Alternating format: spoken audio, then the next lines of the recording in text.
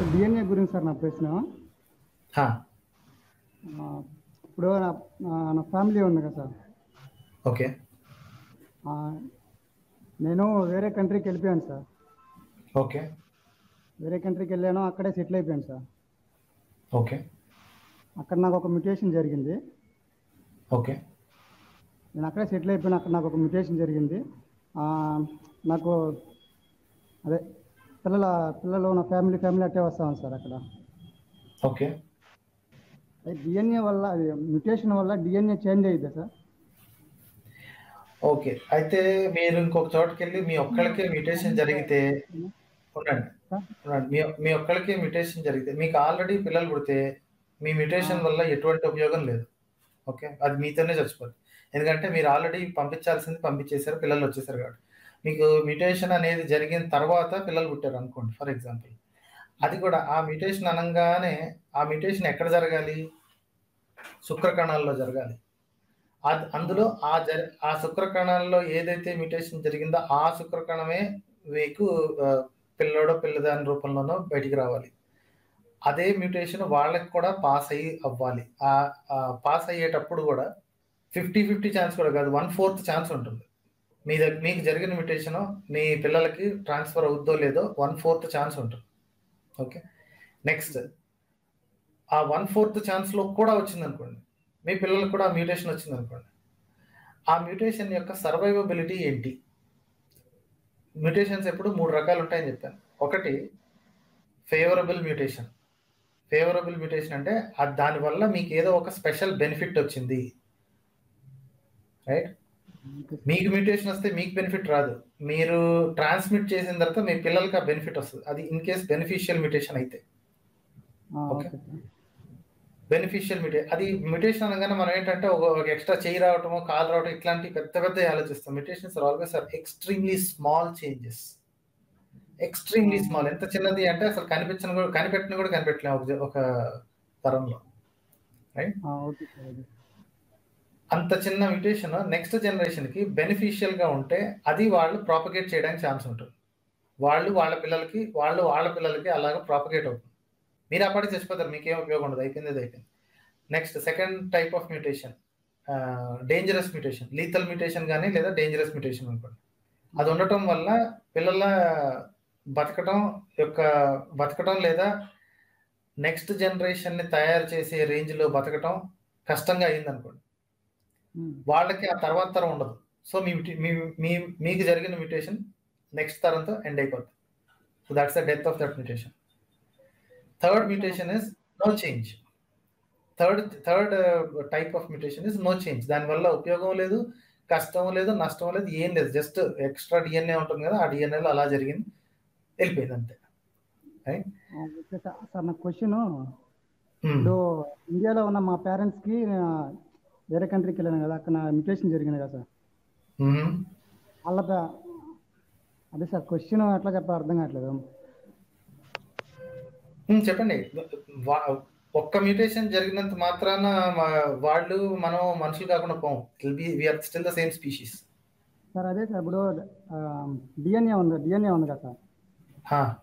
ఇప్పుడు మా parents DNA నా డిఎన్ఏ సేమ్ ఉంటుంది సార్. మీరు మ్యూటేషన్ అంటే అది ఏమనుకుంటున్నారంటే ఒక పెద్ద చేంజ్, దానికి మీకు మీ పేరెంట్స్ కి connection cut అయిపోతున్నట్టు. Mutation is 1 letter change. 100 కోట్ల లెటర్స్ లో ఉన్న మన డిఎన్ఏలో 1-2 చేంజెస్ జరగటాన్ని మ్యూటేషన్ అంటాం. దానివల్ల వాళ్ళు మనకు కాకుండా పోరు, మన వాళ్ళకి కాకుండా. That's not how DNA matching works అండి. It's bit complex. నేను మీకు సింపుల్ గా ఆన్సర్ ఇచ్చేది ఏంటంటే, ఒక చిన్న మ్యూటేషన్ లేకపోతే ఏదో చేంజ్ జరిగినంత మాత్రాన వాళ్ళు మన వాళ్ళు కాకుండా పోరు. అయినా మ్యూటేషన్ ఎక్కడ జరిగింది అనేది ఆలోచించాలి. చెప్పాను కదా, మీ స్కిన్ మీద మ్యూటేషన్ జరిగింది అనుకోండి, దానివల్ల ఎవ్వడికి ఉపయోగం లేదు. ఇప్పుడు చాలా మందికి క్యాన్సరస్ టిష్యూస్ వస్తాయి, రైట్?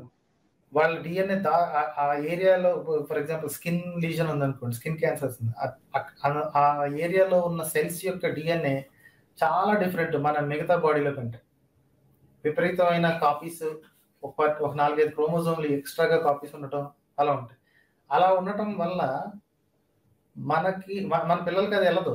ఎందుకంటే శుక్రకణాల్లో జరిగితేనే ఆడవాళ్ళకైతే ఎగ్స్ లో మ్యూటేషన్ జరిగితే పాస్ అయ్యే ఛాన్స్ ఉంటుంది. ఓకేనా? Okay sir. ఇది సార్ బైబిల్ ఆదాము ఈవ్ అవ్వ అని ఉన్నది కదా సార్. అదే బైబిల్ ప్రకారం ఇద్దరు 2 పీపుల్స్ నుంచే వచ్చారు కదా సార్ అందరు. దాని గురించి అడిగాను అనమాట ఈ క్వశ్చన్. ఓకే ఓకే, ఛాన్స్ లేదు. అది అందుకే ఫేక్ స్టోరీ అనేది క్లియర్ గా అర్థమైపోతుంది. ఎందుకంటే అందరూ ఒక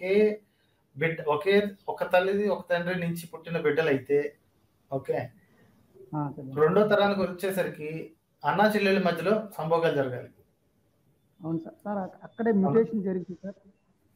మ్యూటేషన్ జరిగితే పక్క స్పీషీస్ అయిపోరు, వేరే ఫ్యామిలీలు అయిపోరు కదా. పోనీ ఇంకోటి చూడండి, ఒక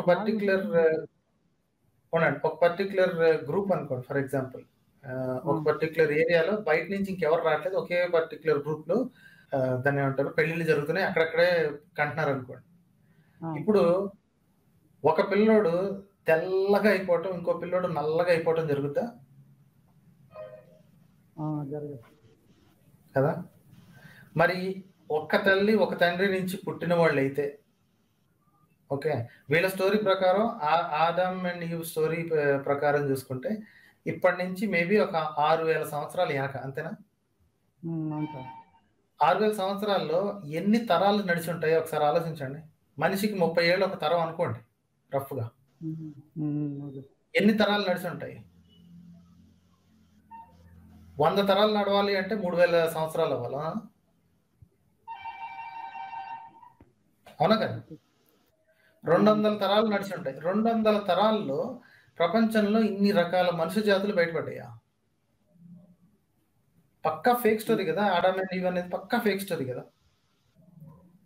ఇప్పుడు మన దగ్గర కొంతమంది ఊళ్ళల్లో ఉంటారండి, వాళ్ళ హిస్టరీ ప్రకారం కనీసం 10, 15, 20 తరాల వరకు కూడా వాళ్ళకి కొంతమంది రికార్డ్స్ రాసుకుంటున్నారు. రాజులు అంటే వాళ్ళు రాసుకునే అవకాశం ఉంటుంది, మిగతా వాళ్ళందరికీ ఉండే అవకాశం, ఎందుకంటే అంత రిసోర్సెస్ ఉండవు కాబట్టి. కానీ కొంతమంది రాజులు ఉంటారు, రాజ్యాలు ఉంటాయి. ఈ పరాయి రాజుల అధీనం కానంత వరకు వాళ్ళకి ఒక సీక్వెన్స్ ఉంటుంది కదా. మా తాత, మా ముత్తాత, వాళ్ళకి తాత, వాళ్ళు విగ్రహాలు చెక్కించుకోవడమో లేకపోతే చిత్రపటాలు గీయించుకోవడమో చేస్తూనే ఉంటారు. 15, 20 తరాల వరకు వాళ్ళకి తెలుస్తుంది అనమాట. అంత వెనక్కి వెళ్ళినా సరే ఒక్కడు కూడా ఇంకో రంగులోనో ఇంకొక షేప్ లోనో కనిపించడం. అందరూ చూస్తే వీళ్ళ ముఖాలు చూస్తే తెలిసిపోతుంది వీళ్ళంతా ఒకే లీనియేజ్ అని.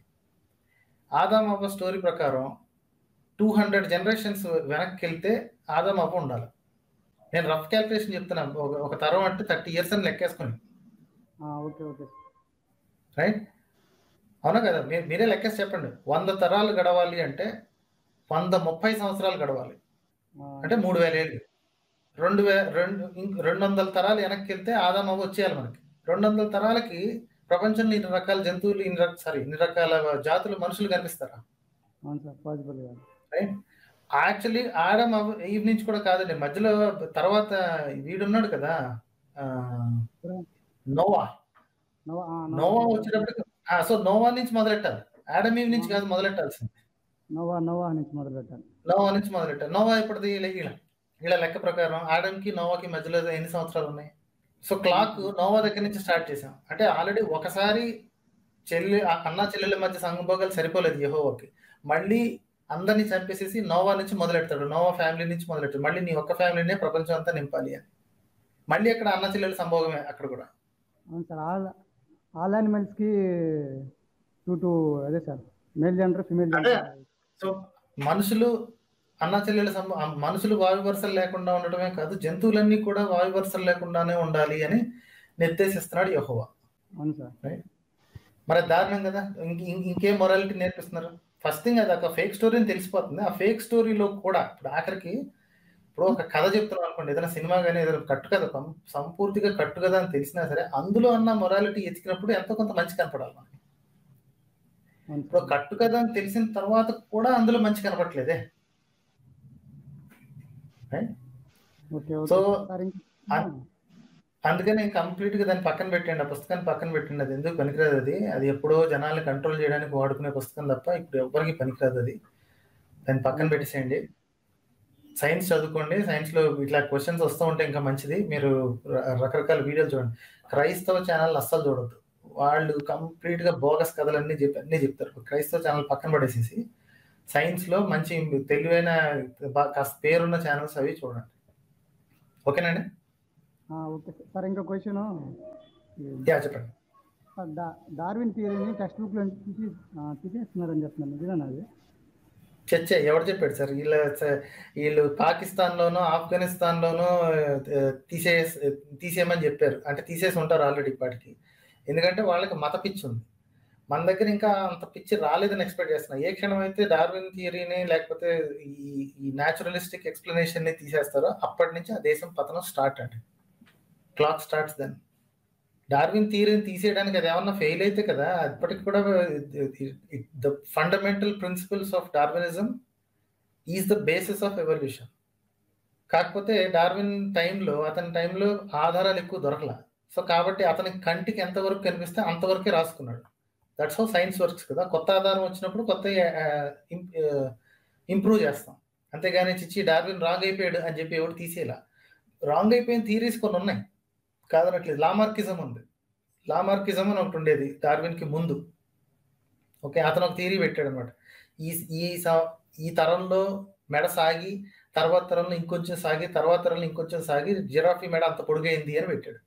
అది అట్టర్ ఫ్లాప్ అని చెప్పి తెలిసిపోయింది. ఎందుకంటే ఒకడెవడో తెలివిగా ఈ లామార్కిజాన్ని ప్రూవ్ చేయాలి అంటే సింపుల్గా ఒక పని చేయాలని చెప్పి ఎలకల గుంపు తీసుకుని తోకలు కత్తిరించాడు. వాటికి పిల్లలు పుడితే ఆ పిల్లలకు మళ్ళీ తోకలు వచ్చాయి. అవునా, సరే అని చెప్పి పిల్లలకు మళ్ళీ తోకలు కత్తిరించాడు. మరి కత్తిరించిన తోకలు నెక్స్ట్ జనరేషన్లోకి రాకూడదు కదా, కానీ వచ్చాయి. అలా 30-40 తరాలు ట్రై చేసాడు. ట్రై చేసిన తర్వాత ఈ లామార్కిజం ఈ తరంలో జరిగింది నెక్స్ట్ తరానికి ఎందుకు ఉపయోగపడదు, there is some other mechanism of transmission. మన ఒంట్లో ఉన్నది, మన జిరాక్స్ కాపీని మళ్ళీ మనం తయారు చేస్తున్నాం అంటే, పిల్లలకి అంటున్నాము అంటే దాని మెకానిజం వేరే ఉంది. జస్ట్ మన బాడీకి ఏం జరిగిందో అది మన పిల్లలకి వెళ్ళట్లేదు అన్న సంగతి కనిపెట్టాడు. దాంతో లామార్కిజం ఫ్లాప్ అయిపోయింది. అలాగని చెప్పి దాన్ని కంప్లీట్గా తీసి చెత్తబుట్లో పారేయలేదు. సైన్స్ అనేది ఎప్పుడైనా పాత తరపు ఆలోచనలు ఎలా ఉండేవి అనేది చూపించి దీనికంటే ఇది బెటర్ ఎక్స్ప్లెయిన్ చేస్తుంది అని చెప్పి డార్వినిజం తీసుకొచ్చారు. డార్విన్ ఉండే టైంకి జెనెటిక్స్, ఈ డిఎన్ఏ అంత టెక్నాలజీ లేవు. సో కాబట్టి అతనికి only inheritance of acquired characteristics, Lamarckism inheritance of acquired characteristics. ఇతను న్యాచురల్ సెలెక్షన్ అనే మొదలుపెట్టాడు, ఎవల్యూషన్ బై న్యాచురల్ సెలెక్షన్. తర్వాత చూస్తే న్యాచురల్ సెలెక్షన్ ఒక్కటే కాదు, ఇంకా చాలా రకాలుగా సెలెక్షన్ అవుతున్నాయి అని. సో డార్వినిజాన్ని ఎక్కడా చెత్తలో పారేయడానికి లేదు. డార్వినిజం పక్కన ఇంకొక 4-5 ఎక్స్ట్రా థియరీస్ యాడ్ చేశారు. These are the methods that nature follows. Hello, ఓకేనండి. I think you got your answer. So I will go on with someone else. ఓకేనండి, రైట్ అండి.